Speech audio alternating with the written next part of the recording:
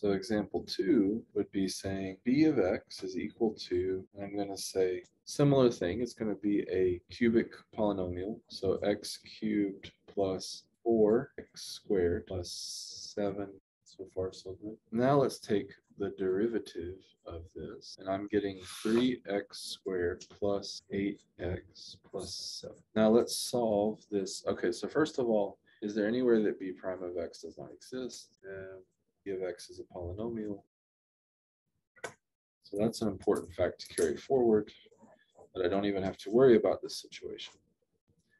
Now I need to solve b prime of x is equal to 0. So I'm going to have 3x squared plus 8x plus 7 is equal to 0. Now I don't know if you're thinking this, but often students will think, okay, I want to subtract by 7. You know why you don't? You know why you do that here and you don't do that here?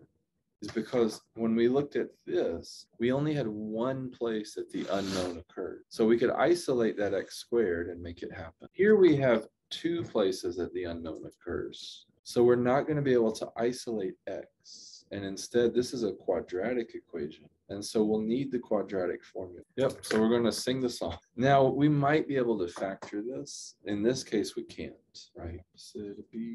Opposite of b plus or minus square root plus or minus square root b squared minus 4ac b squared minus 4ac all over 2a all over 2a. And then I have to identify, okay, my a was 3, b was 8, c was 7, and I'm going to solve this now and say the x solutions are x equals -8 plus or minus the square root 8 squared minus 4 times 3 times 7 all over 2 times 3. And this is a place where it'd be totally appropriate to use a calculator to simplify this. Using 8 squared, the important thing to check out is, can I actually even take this square root?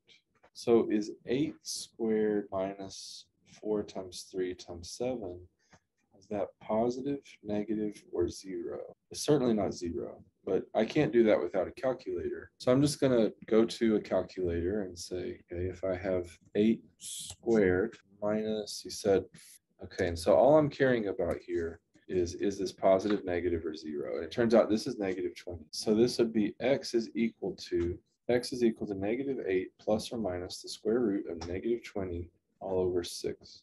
Now, can I take the square root of a negative number and have it be a real number? Yeah, this would involve imaginary numbers. And we're not dealing with imaginary numbers right now. So there are no real solutions here. We don't have things that involve imaginary numbers on our graph. And the whole place that we started this was saying it has to be on the graph. What that means is this graph doesn't have any critical points. And we can confirm that by graphing it. So when I go to graph it, I'm going to have f of x is equal to x cubed plus 4x squared plus 7x. I look at it, I don't see anywhere that the slope actually goes flat.